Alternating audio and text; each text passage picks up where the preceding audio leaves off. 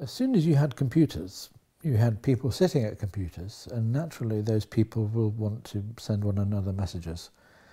And even if it's only the programmers, you will have the beginnings of an online community. Once we had computers that could be accessed over the phone lines, accessed remotely, then you could extend the community beyond the company. And so people would connect their computer to the phone line and start a bulletin board. We had companies coming along offering very large communications networks.